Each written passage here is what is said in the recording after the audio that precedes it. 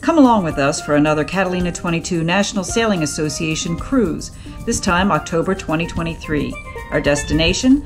The historic fishing village of McClellanville, some 35 miles north of Charleston.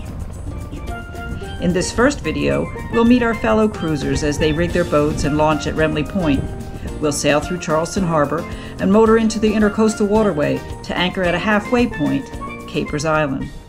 Our fleet consists of 3 new design Catalina 22s, Wingin' It and Rhapsody in Sea, trailered in from Georgia, and Shawnee, home ported at the Cooper River Marina.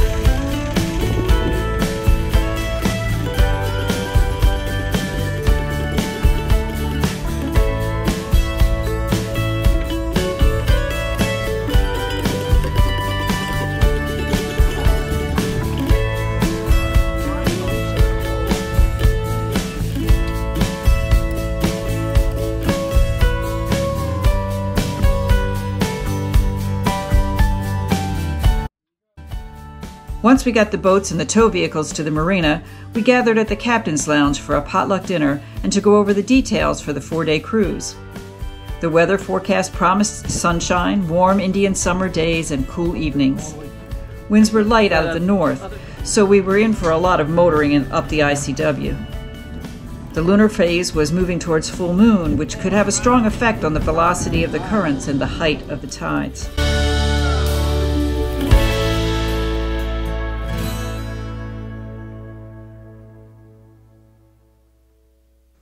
Underway by 9 a.m. and under sail by 9:15, we enjoyed an hour-long sail through Charleston Harbor.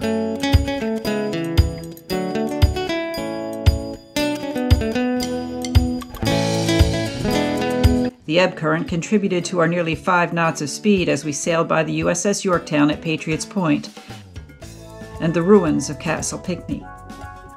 The Honor and Remember flag was raised on October 16, 2023, to honor more than 1.3 million servicemen and women who had lost their lives during the War on Terror since the bombing of the USS Cole in October of 2000.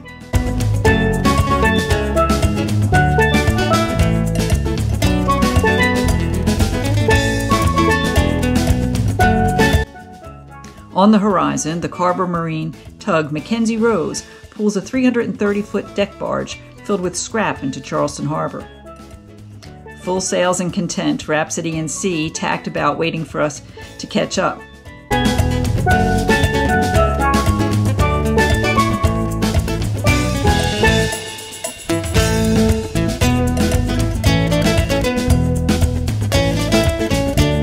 Suddenly there was something amiss with the head sail on Wingin' It. Still a bit ahead, we saw the sail flapping as she crossed our bow. Meanwhile, Mackenzie Rose was coming up alongside the barge. The Shawnee's captain readied the motor, and I set down the camera to go topside to drop the main. Though I hadn't planned to leave the camera running, it was, and caught Wingin' It in a close encounter with the tug and barge.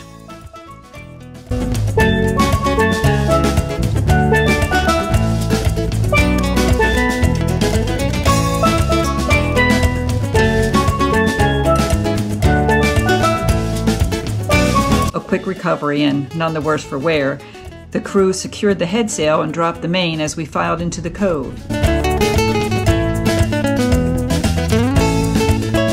Sullivan's Island on the starboard, the ruins of Pitt Street Bridge on the port side.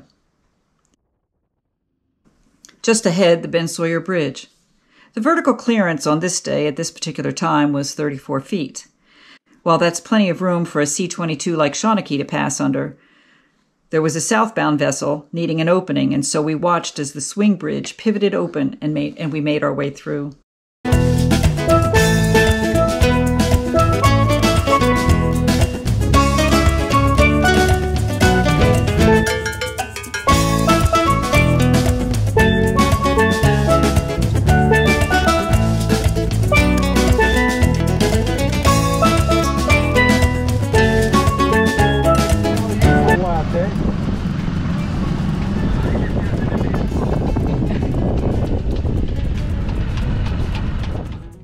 We saw reports of shoaling in the ICW between green marker 119 and 117 in the area of Breach Inlet, between the Ben Sawyer and the Isle of Palms connector bridges.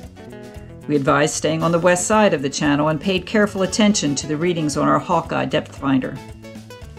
The watermark on the west bank of the ICW was a pretty good indicator of low water, as was the sailing yacht stranded in the channel.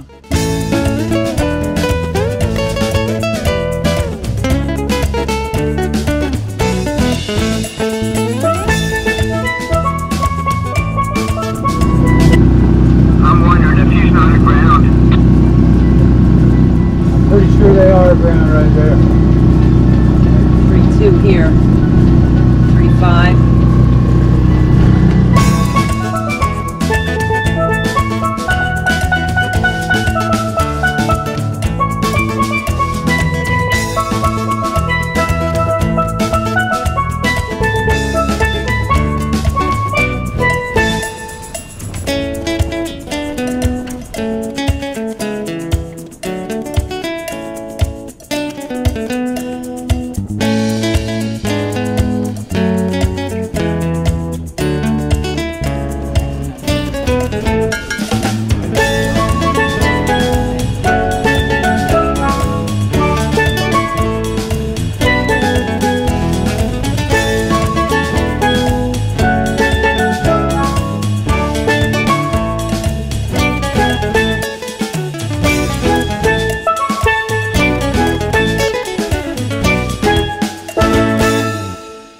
We entered the no-wake zone of Goat Island, always curious and carefree, and at this time of year we saw the clever Halloween decorations.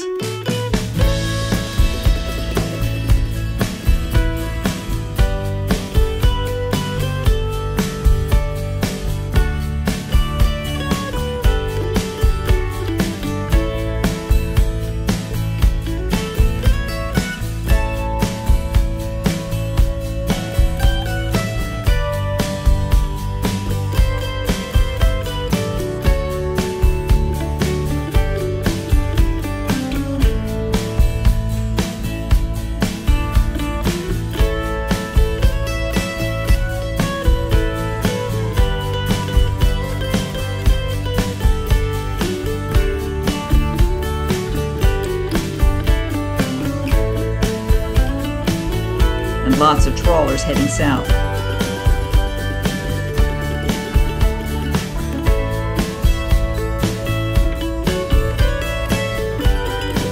Some of these vessels are gracious and elegant. Others, anxious and arrogant. At the northeast end of Isle of Palms is Pine Island, green marker, 115. Wish I knew the story behind those hiking boots and the spatula bolted to the pole. On a little split of sand near Dweez Inlet, we take note of a flock of brown pelicans. One of our favorite birds. I really enjoy watching them. Brown pelican adults are 4 to 5 feet long and have a wingspan of 6 to 8 feet, and they weigh just over 10 pounds. There's no mistaking it in flight. Head drawn in, long bill jutting forward, seemingly effortless as they glide above the water. When the brown pelican spies a surface-schooling fish, it will dive from as high as 30 feet, pulling its wings in at the last instant and entering the water with a great force. Air sacs under the skin allow them to bob easily on the surface. You know, they eat half their weight in fish per day, and their bills can indeed, as the limerick says, hold more than their belly can. American pelicans are white with black only on the tips of their wings, as if they had been dipped in an inkwell. The Birds of America by John J. Alderman found these white pelicans distinct from the European white pelicans, and so he named them for America. He describes how they get their food. He said, "The white American pelican never descends from on wing upon its prey, as is the habit of the brown pelican, and when they are upon rivers, they usually feed along the margin of the water. While thus swimming, you can see their necks extended, with their upper mandible only above the water and the lower being laterally extended and ready to receive whatever fish or food may by chance come into their net-like apparatus attached to it." You can almost imagine.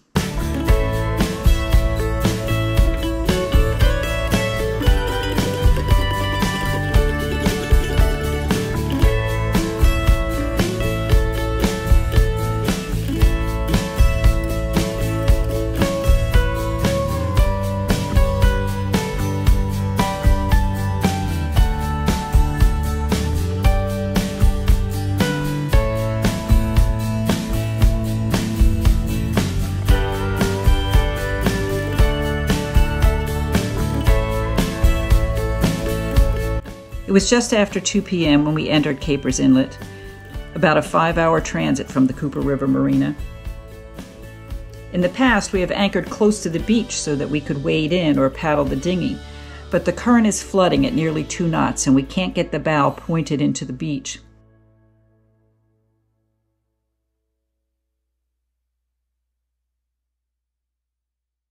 Cooper River Marina mates Rick, Rich, and Butch, who happened to be visiting Capers, lent us a hand, and eventually we anchored into the current. The distance to the shore and the strong current was going to make rowing our dinghy to the beach a serious challenge.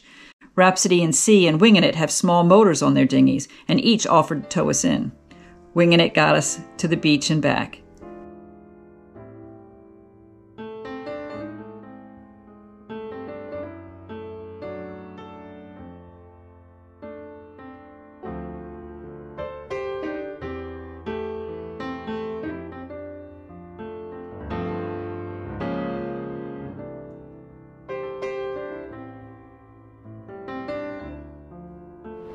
Now you guys are still up for going to McClellanville even after today's groundings and this and that and everything, right? Oh yeah, we want to see what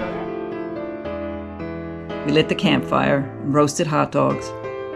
And we shared sea stories, old and new, while we watched the sunset in the west and the moon rise over the Atlantic Ocean.